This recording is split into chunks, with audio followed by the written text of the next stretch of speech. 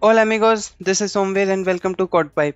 We are currently designing front-end for our Area 51 e-commerce website. In the last video, we saw how to download and install Visual Studio Code. In this video, we will see how to initialize our Django application. So this is our Visual Studio Code. We saw this in the last video. Now I'm going to open a new folder where I will create the Django application and the virtual environment. So I will go to File, Open Folder. On my desktop, I have this Area 51 demo.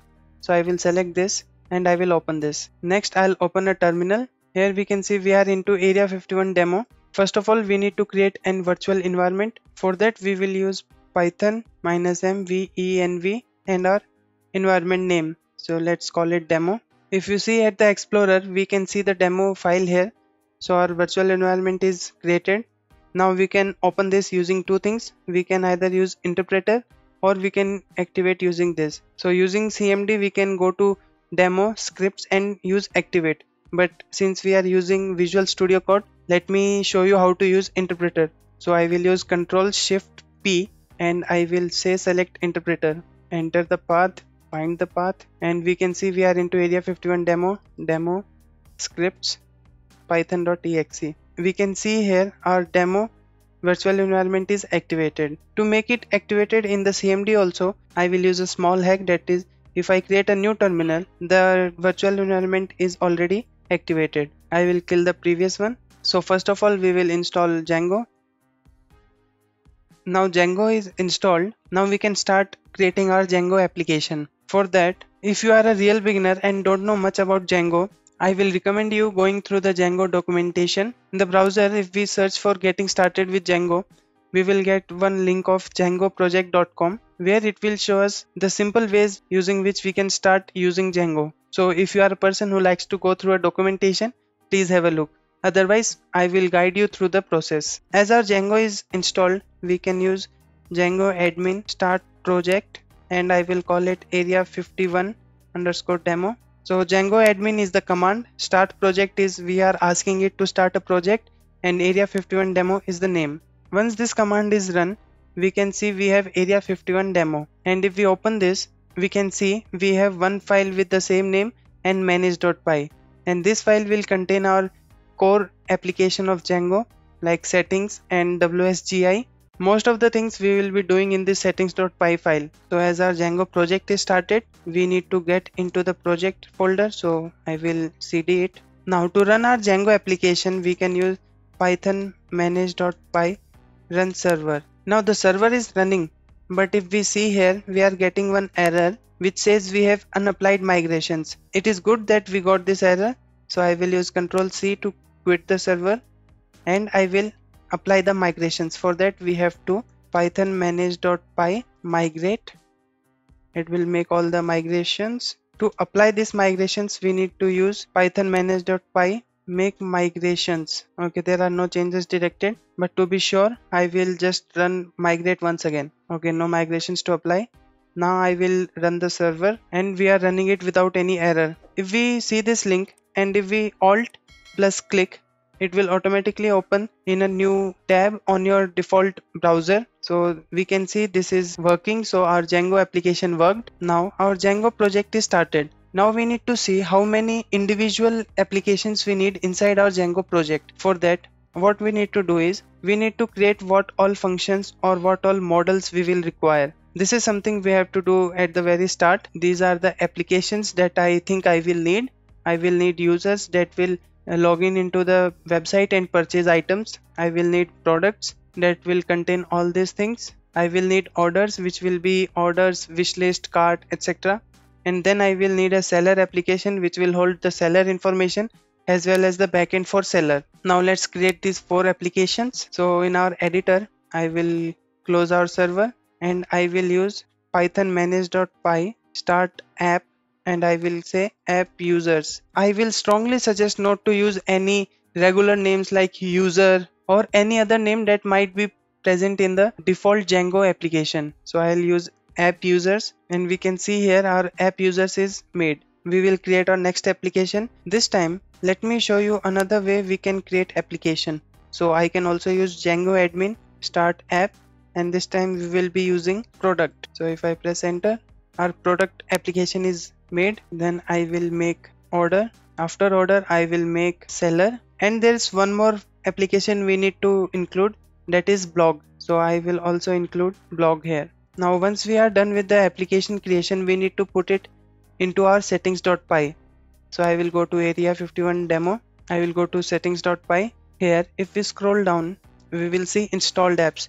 So here we need to include all the applications we made. So first one is app users, comma, next is order, next is product, next is seller, and finally we have blog. It is not necessary that we should always put them in order. We can put them anywhere. Now our task with applications is done. We have created them and we have put them in installed apps. Next thing to do is we need to initialize templates. For that, under the main folder, I will create a new folder which will be templates. Under templates, I will create a new file which will be base.html. Here we will need to inform Django settings that we are using templates, and this template folder will available into each of the individual application, and you have to fetch it from their individual folders. How we will do that is we'll go to settings.py. If we scroll up, we will see base directory. First of all, we will import OS. After that, we will use template underscore dir or dirs. So we will use os.path.join base directory and templates. This template directory will ensure that we are also able to see templates from inside individual applications. We will create a template folder in a second. We will copy this template dir. We will scroll down. We are looking for templates, and in this dirs we can see there is a blank list, so we can put it here, save it, and we are done with this template thing. Now as I have mentioned, we will need to create templates for each of the individual applications. Why we need to create individual folders is these Django applications are made in such a way that if we copy this into different Django applications, it should work on its own. So we are trying to include everything from that application into that folder. So I will make a new folder in each of the applications with the name templates, and inside this templates we will need to create a folder with the same name of application, that is app users, so that we are aware which template is placed in which folder. Once the template folder is created on all the applications, we are good to go. Now if we are using HTML files, we will be using CSS to style them. We will be using some static images and SVGs to render our HTML page. So we will need to create a static folder which will contain all of these images and SVGs and CSS. So let us create a static folder in the main folder. Just like templates, we need to inform our Django project that we are using static like this. So in our settings.py, if we scroll down, we will see here static files. So if you are new to Django, you can follow this link to understand it better, but this is quite simple. Static URL is already given. We need to provide static files directory. For that we will use static files dirs is equal to, we will make a list which will say os.path.join base directory and static. Now this will work fine, but just a side note here, whenever we will put this into production, we will not use the same folder of static that is in our local folder. We will be hosting it somewhere like AWS or any other application. So we will say if debug, this will happen, and the else part we will see while we will put it in production. As soon as we put debug is equal to false, we mean that this project is into production and production settings will be applied. So that time we will not use this. So it's better to initiate it at the start. After this we will see if our templates and static are working or not. So I will update the base.html. Here we will take advantage of the extensions we have installed. So I will use HTML and it will give us the option to use autofilling. So I will use this, and I have my HTML document ready. I will just take a h1 heading and put this is home page. Here we should always keep one thing in mind: our HTML file, our views.py file and our urls.py file are interconnected. So if we want to make any substantial changes, we need to update all of them three. But be aware that these three files are interconnected. Our HTML file is ready. Now we need to render it using views.py file. Since this is a home page, I will want it to be in the main folder. So in the main area 51 demo folder, I will create a new file with the name views.py.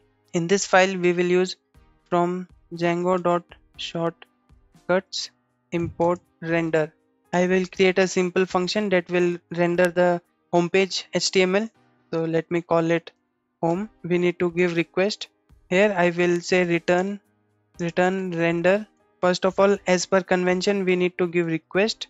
Next we need to give template name, and this drop down is also helping us with the syntax. Now our base.html is in the main templates folder, so I will just use home.html. Now we will go to urls.py in the same folder, and here I will import views from .views import all. From .views means area 51 views, dot means the parent folder, and star means import everything. So our admin path is already given, so we will use new path which will be blank, indicating this will be home page, and we will use here home. Since we imported everything, we will not be using views.home, just home will do. If we run our server, if we go to the page, we are getting one error here. Home.html does not exist. So if we check again, go to our views.py, home.html in our main panel. Okay, so it is base.html. Save this, it is reloading. If we go to our browser, refresh this. Okay, we are getting this is home page. With this, we are sure that our Django application is running and our templates folder are also connected properly. To summarize this video, we initialized our Django project. We initialized Django applications. We saw how we can use templates. We saw how we can use static. From the next video, we will create the HTML templates for our website. So stay tuned. If you are coming to the channel for the first time, I upload videos on every Sunday regarding web development, Python and Django. Hit the subscribe button to not miss any more videos. Let me know your thoughts in the comment section, and we will meet very soon with a new video. Until then, this is Somveer taking your leave. Adios.